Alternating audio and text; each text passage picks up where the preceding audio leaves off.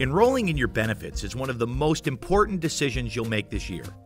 That's why we want to ensure you have all the information you need for understanding the enrollment process. To start, we should talk about what open enrollment is. The open enrollment process is when your employer offers a selection of benefits to choose from. These benefits may include health plans, vision insurance, dental coverage, and others.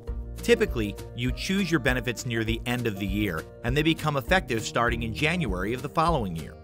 But before you choose your benefits, let's first run through a checklist to make sure you have everything you need to make an informed decision. Review all your enrollment materials. Your employer provides information about all your benefit options. This includes price, coverage details, special conditions, and everything else you need to know. Think about your needs in the upcoming year. Your benefits remain locked in for an entire year, and you can only change them under special circumstances. So you must consider what kind of coverage you will need in the near future. Do you have any major medical procedures planned, like surgery or childbirth? Will you be taking on a new dependent in the coming year? Thinking about these details will inform your decision-making.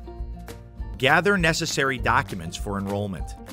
If dependents, like a spouse or child, will also be covered by your insurance, you will need certain information, specifically birth dates and social security numbers. Now that you've thought about all this, you're ready to start electing your benefits. Remember that your benefits are essentially locked in for an entire year, so don't breeze through this decision. When you're finished, save a copy of your elections for your personal records. For more information about the election process and your benefits, speak with your HR department.